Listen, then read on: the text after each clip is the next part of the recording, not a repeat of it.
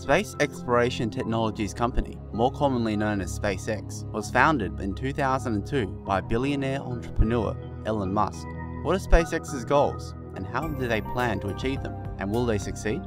From the start, SpaceX has been an underdog. Elon initially travelled to Russia in the October of 2001 in the hopes of buying ICBMs from Russia's businessmen to kickstart a rocket company, but was quickly dismissed. He eventually decided to build the rockets himself and spent the money on a rocket called Falcon 1. This rocket was a gamble, and after 3 failed attempts, the company was nearly broke. On the 28th of September 2008, with both SpaceX and Tesla on the brink of collapse, the Falcon 1 successfully launched. Just 3 months later, on the 23rd of December, SpaceX was awarded a $1.5 billion contract by NASA. Since then, SpaceX has thrived. The Falcon 9 was developed as a low-cost alternative to most other rockets flying cargo to space. SpaceX does this by manufacturing a lot of the parts on site, which can make a military flight cost $90 million with one of their rockets, compared to $380 million with a rocket from United Launch Alliance.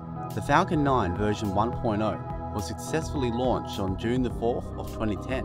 Following this was the first successful launch of the Dragon spacecraft, which delivers supplies to the International Space Station, which occurred on the 8th of December in 2010.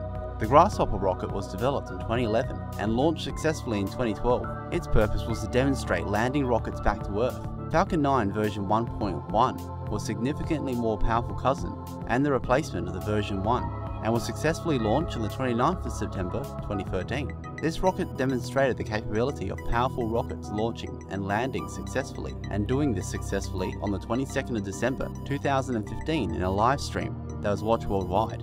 3 more landings at sea have occurred on the sea barge Of Course I Still Love You, the odd names originating from the Culture novel series.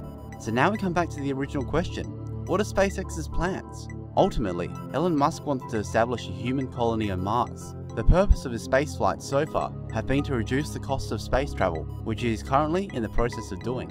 Currently, advanced details on a manned mission to Mars by SpaceX are not currently known. However, Elon Musk made a recent announcement stating that details on a Mars mission would be detailed at September's International Aeronautical Congress. It is possible that details on the much anticipated Mars Colonial transporter will be announced then. In December of this year, the Falcon Heavy will launch. This rocket will be the most powerful rocket in existence in the world, able to carry 54 tons into orbit, which is twice the amount of the next most powerful rocket, at 1/3 of the cost. Most importantly, the plan is to land all 3 rockets, which will make up the Falcon Heavy. Following this will be the first orbital manned test of the Dragon V2 in mid-2017. This is SpaceX's first manned spacecraft, which means SpaceX will deliver humans to the ISS.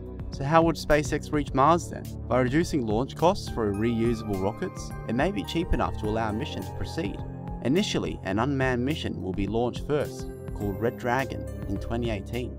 This will be a modified Dragon V2 capsule, and if it lands on Mars, it will be the largest man-made vehicle to do so. Following this, SpaceX plans to do a mission every 2-year window of opportunity following, with 2 manned missions in 2020 and the first possible test of the Mars Colonial transporter in 2022. Details on the Mars Colonial transporter have not yet been revealed.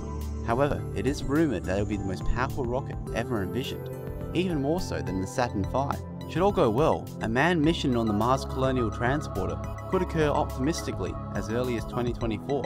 The mission details are not yet known. However, if the mission becomes a historic success, in time the initial base will expand into a habitat and eventually a city.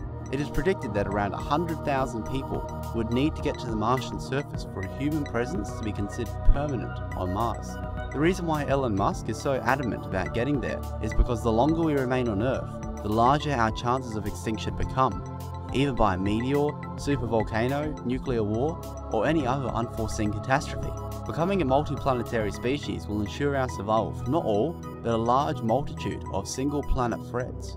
Finally, what are SpaceX's chances of success? At this point, it seems that they have the will and the means.